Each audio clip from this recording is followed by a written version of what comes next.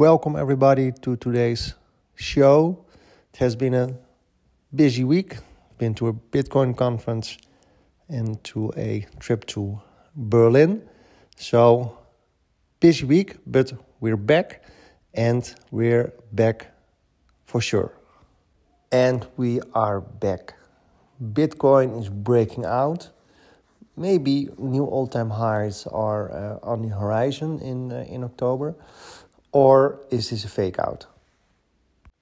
Today we saw a massive $3,000 pump towards above 67,000. Bitcoin pulled back into the $66,000 region, but still higher than before. Looking good. Bitcoin is moving in a downwards channel for a long period of time, but today we actually broke out of this channel. Which is very promising. So Bitcoin at the moment is retesting the upper boundary of the channel at 65,300. So as long as we stay above this level, things are looking good. So is this the start of October? It started horribly, but it looks better and better. And don't forget, we have elections coming up in 21 days, where Trump, not my personal favorite, is leading by over 16%, according to polling markets, over Kamala Harris, which is considered to be very bullish for crypto. Bitcoin ETFs are also doing very well, with yesterday a positive inflow of $555 million in comparison to the last trading day before, which was Friday 11th of October, of 253 million of positive inflow. So also the Bitcoin ETFs are signaling a bullish market. So all signals are pointing to a bullish market. Most people don't make money in crypto, even if there is a bull market, because they don't know when to exit. They don't know how to sell at the right time, and they don't take profit at the right time, and in the end make loss. This is true for 80-90% of all investors. So you are not the only one losing money where it looks like everybody else is winning. I actually made a small ebook about it. It's about how to make money in a bull market, how to avoid the biggest mistakes that all retail investors make. I made this mistake in the last bull run of October-November 2021.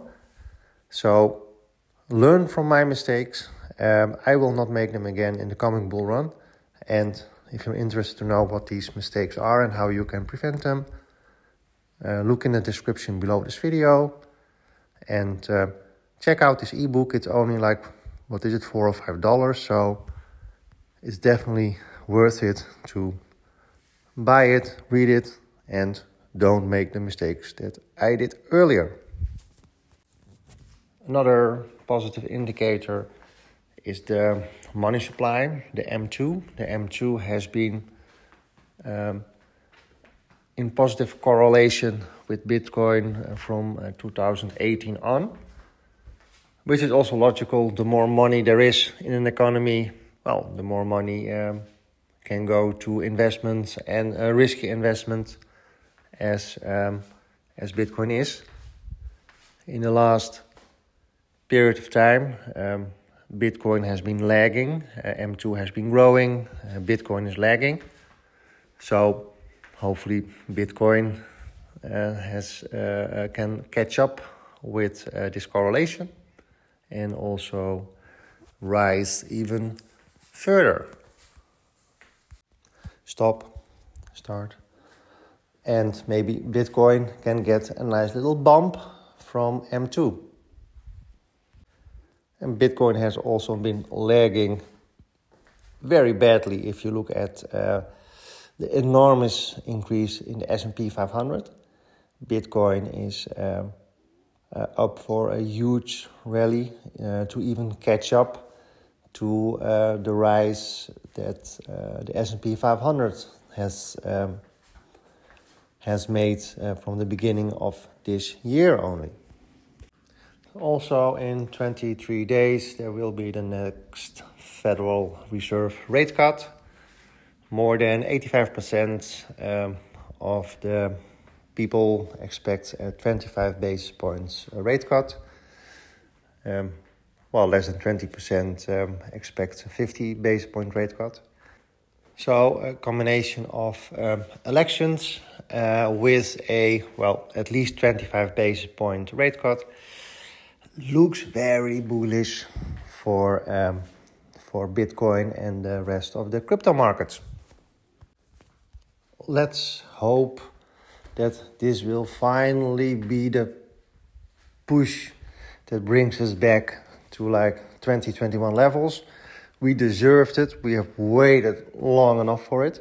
So let's take all this positive energy and let's go all together. That's it for today. No negative news, only positive news, which is also very nice, of course, for a change. I wish you all a very good night. Enjoy this nice rally in the crypto markets, and I'll speak to you soon. All right, bye-bye.